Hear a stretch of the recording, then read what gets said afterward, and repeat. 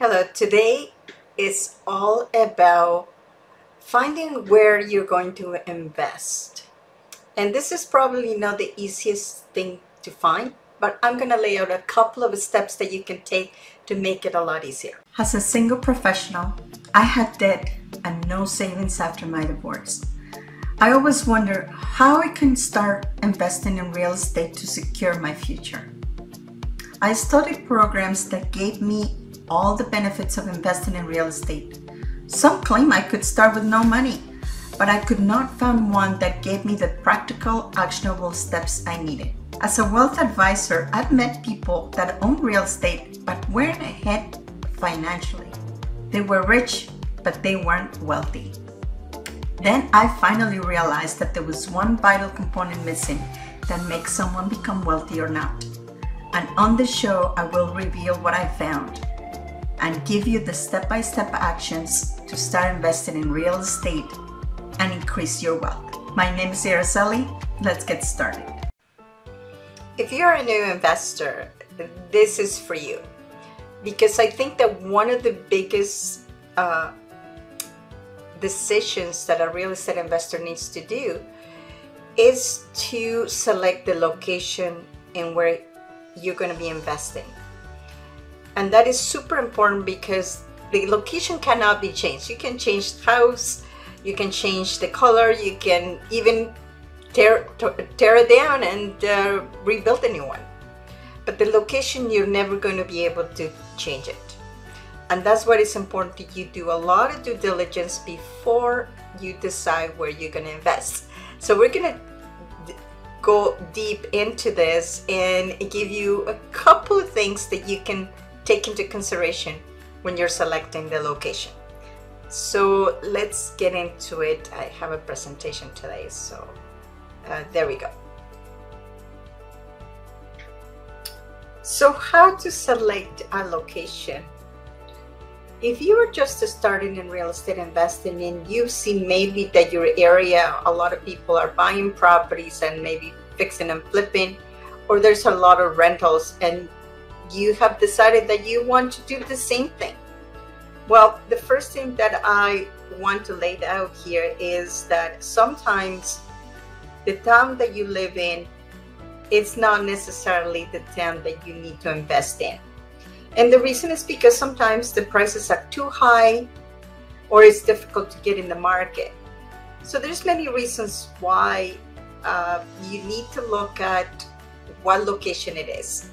So the first thing that I recommend is that you look at the area that you live in.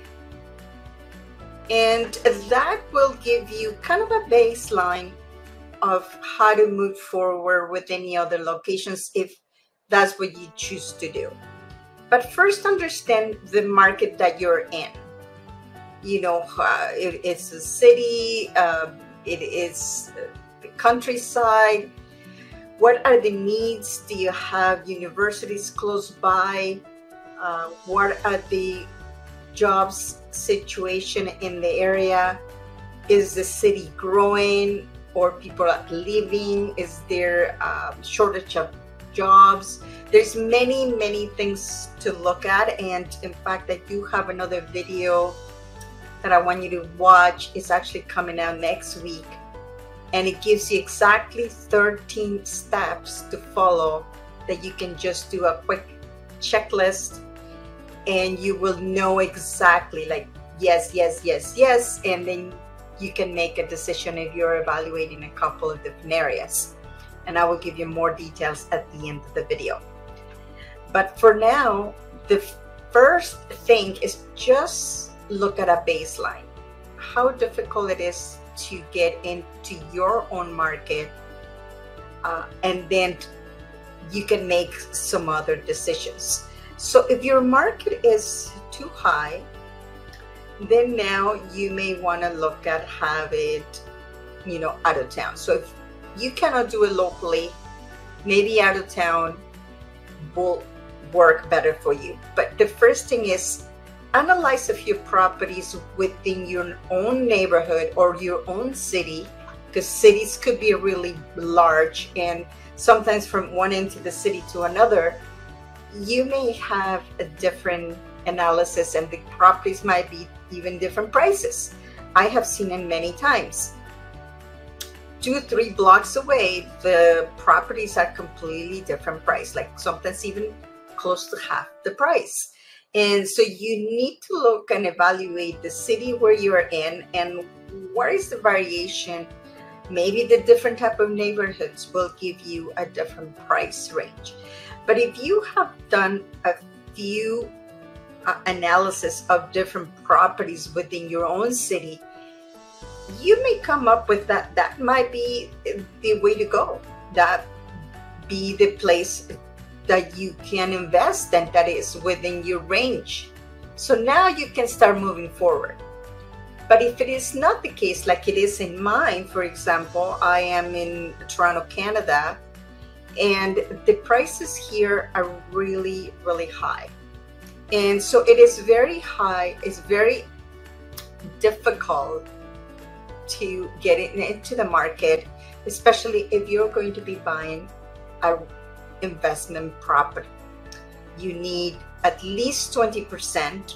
And imagine if the property is already high, putting 20% is difficult. And sometimes the rents, if you're going to be renting that property, it doesn't really cover everything. So most likely you will have a cash flow negative.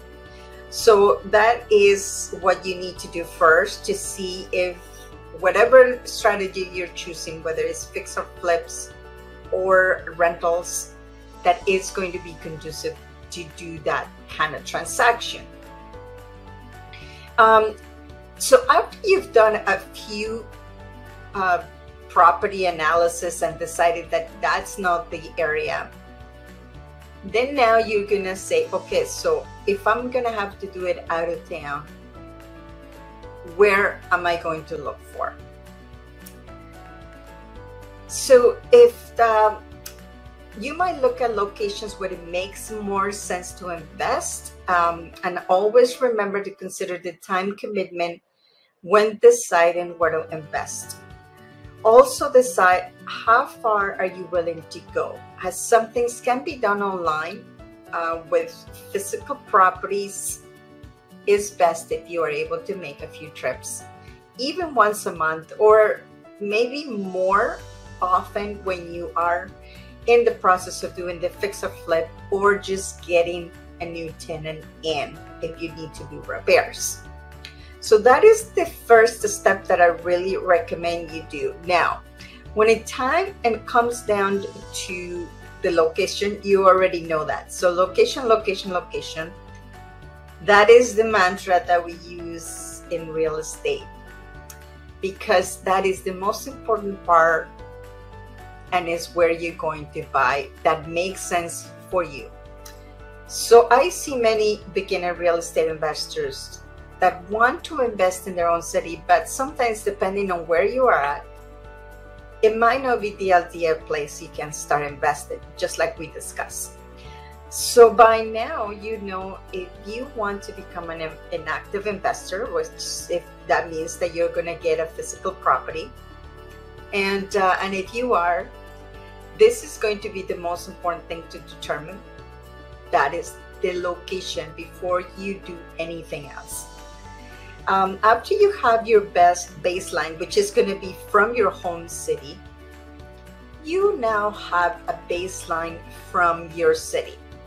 Another thing that you want to consider is if you are just staying in that city for a short period of time.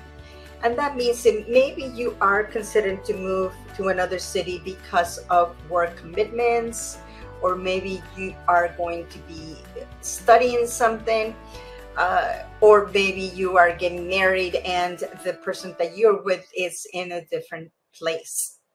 This will be actually a really great opportunity for you to evaluate the other city that you're going to be moving to, if you know that it's going to be within a short period of time. And I mean like maybe 1 or 2 years. So that would be a really good way to see that maybe the location that you're in right now is really good for investing. So you can start creating that team and looking the locations that you want to start investing before you move. Or could be the opposite, that the place that you're going to go live is very, very good for investing, but the place that you're in is not. So that is another thing that you want to consider. Another thing to consider when you are doing analysis, if you are just a new real estate investor, is to always measure a single family home. Usually 3 bedrooms, 2 bathrooms would be your baseline in the city. So you can compare the same type of property to other locations so you know what the difference is. Now, it depends where you are as well. Like in some cases, the baseline would be condos. I don't know. So you need to see what is in your area that sells the most for the majority of the population. And that is the baseline that you want to take into consideration when looking at other areas. If you want to stay in your market, even though it's expensive, then you can wait a little bit to accumulate more money, or maybe you can find 2 or 3 people that want to participate in the project and split the profits. If you want to explore other markets outside where you are, then the best thing to do is to determine, first of all, how far are you willing to go? And that will depend on your time commitments. Right now, if you're working full-time, maybe you have the weekend off, and you may want to use the weekends to do your real estate investing and get going with the property. But that is all dependent on you, because at the beginning, especially when you are just starting a new fix and flip, you're going to need a little bit more time. So it's something that you want to have available and that is easy for you to do. Of course, if you're willing to do it. My investment properties, I have one, it's about an hour from me. The other is about 4.5 hours or close to 5 hours. I'm okay with the distance, but you may not. So let's say, for example, that you decide that 1 hour would be kind of like the maximum that you can go to. So if you see, I put this chart here on the screen so you can see that is just like a bullseye. And if you can imagine being right there in the center, and you can draw in the map about an hour or 2 hours or 3 hours, whatever you have decided, it's going to be the ideal time for you to get there and back. And then draw a circle in the map to see exactly how many cities are within that driving range, and then start looking at the location. So you can go to this website. I find it very useful because it has a lot of data, www.city-data.com, and you can find some interesting facts about the city or that specific town that you're looking at, and you can start making some decisions. And then after that, you can actually watch my next video, because it talks about the 13 things that you need to take into consideration to kind of rate a city or a location for you to know if it is where you want to invest. So now you have a little bit of information about how to get started in selecting a location. Nothing is in black and white, and you need to look at your specific needs. And if you do have any questions, please let me know. Please comment below if there's anything else that you're taking into consideration besides of what I talked to you today. And remember to watch the video in which it gives you the 13 steps to select a property. It'll be next week. Okay, so I hope you enjoy and have a nice weekend. Thank you for being here on the show. Please remember to subscribe and hit the notification bell to get notified when there are more shows available. And if you would like to have more information on how to start investing in real estate, please visit my website at www.aracelihernandez.com. Thank you.